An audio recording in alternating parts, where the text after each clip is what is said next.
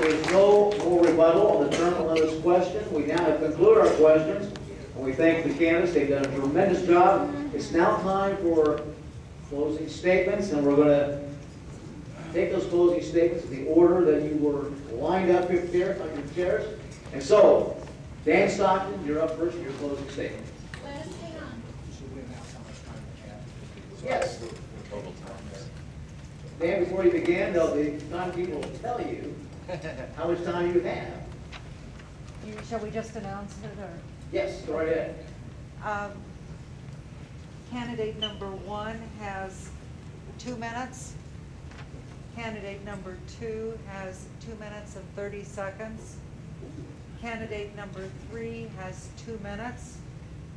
Candidate number 4 has 3 minutes.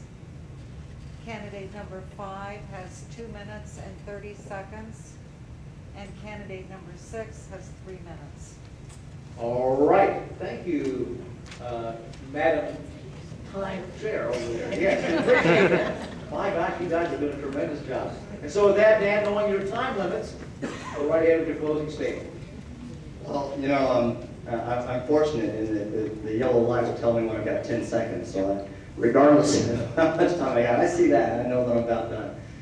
Folks, I said earlier, and I was very sincere about it, you have 6 representatives up here that have demonstrated, in my estimation, of being conservative in nature. It's going to be very, very difficult for you to determine who you want to be representing the Republican Party as we go into the November election, and I feel your pain. Fortunately for me, it's easy to vote because I'm going to vote for myself. Now, with that said, I encourage you all to do all the research you possibly can. As a couple of representatives said, we're in a job interview here.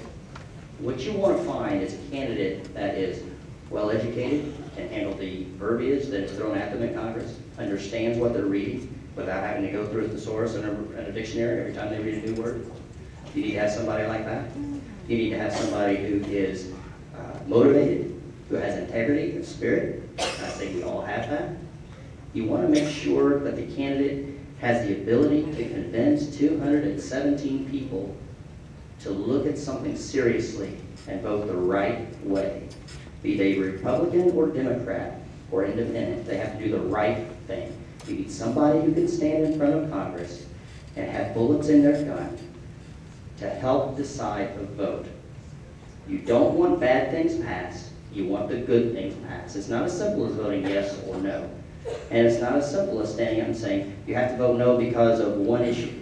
This is the only reason you vote no. You have to have a loaded gun, and for this reason, and this reason, and this reason. Constitutionality is a great bullet, but it's one. You need more than one. And you need somebody who can fight for you. I'm Dan Stockton. Thank you. Thank you, Dan. All right.